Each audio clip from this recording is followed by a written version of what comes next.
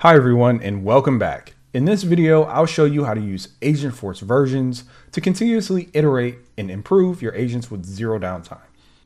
This is crucial for keeping your AI agents effective and up to date without interrupting your customers. But first, let's take a look at the agent we'll be updating today. This is a concierge agent running on version 1. This version of our agent can handle simple single event bookings for guests who are logged in on the Coral Cloud Resort website. Let's ask our concierge agent to book the Historical Landmarks Tour experience for 2 guests. Okay, it's working as expected. Version 1 can handle single event bookings just fine. But wouldn't it be great if this agent could plan a whole day for a guest using their interests and experiences that exist inside of Salesforce? And wouldn't it be great if we could add this improvement to our agent without deactivating it? That's where versions come in. With versions, we can create a new version of our agent, update it, and deploy it to our customers with zero downtime. Now to manage versions, you'll need the Manage AI Agents permission in Salesforce, as well as the necessary permission for whichever agent you're updating. If you're a system admin, especially in the new Agentforce enabled Dev Edition, you likely already have this via the default permission set for your user. Just double check your profile if you run into any issues. So let's create a new version to work on. Inside of Salesforce Setup and Agentforce Agents, we'll find our concierge agent. Here we'll find a version dropdown for our agent. We'll click on the dropdown for version 1 and click Clone Version. And there we go. Now we have version 2 listed as inactive because it doesn't have a check mark. We can have up to 20 versions of our agent. Let's update version 2. We want to enhance our concierge agent to recommend full personalized day schedules, not just single events.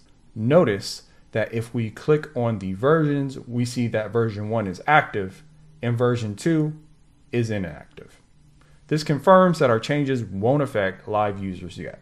Let's say we want our agent to use our guest preferences that we have inside of Salesforce to suggest a logical itinerary of activities. I'm going to add an Agentforce action that I created that does exactly that. It generalizes a personalized schedule using information inside of the contact record. I'll add it to our topic as an action. Okay, now let's do a quick test inside of Agent Builder to make sure it works as expected. Let's ask for a personalized schedule. Great. The agent's able to create a personalized schedule for the customer that we just used for our test. Now, while we're activating this directly here for demonstration, remember that the recommended best practice, especially for agents, is to perform your cloning, updates, and thorough testing in a dedicated sandbox environment first. When we're happy with our version, we can roll it out by clicking Activate. And we can confirm that this is the active version by clicking on the versions dropdown where we see that version 2 is now active. Note that only one version can be active at a time, ensuring that users are always interacting with the designated live version of your Agentforce agent. Now here's the key part. This switch happened instantaneously with zero downtime. Let's head back to our Coral Cloud Resort website where a guest will interact with the action and ask for a personalized schedule.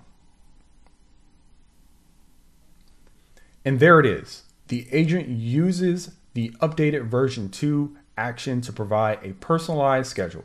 With versions, you can safely update, thoroughly test, and instantly deploy changes to your Agentforce agents, ensuring continuous improvement with zero downtime.